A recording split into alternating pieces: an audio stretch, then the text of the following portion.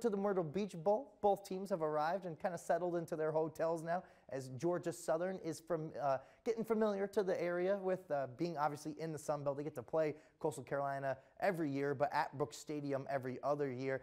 Some of the teams, though, just kind of knowing how special this is to make a bowl game, travel with your team, try to win a trophy. The excitement just really in the air there at the press conference. So here are both head coaches talking about their arrival at the beach.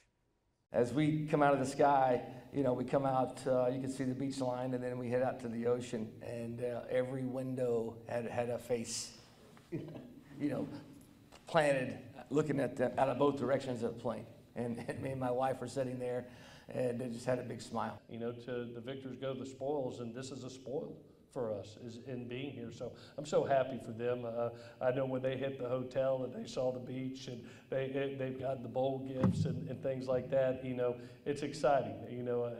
18 to 21-year-olds turn back into sixth graders, and sometimes coaches do too. I felt it myself with our staff, so we're all excited to be here. And the Myrtle Beach Bowl is going to kick off bowl season Saturday at 11 a.m. We'll have some live updates for you in our morning show that day. Plus, we're going to go hang out with some of the teams at the Hangout on Friday. We'll have live coverage then, as well as we continue that coverage all week long. But for now, that's going to do it for sports.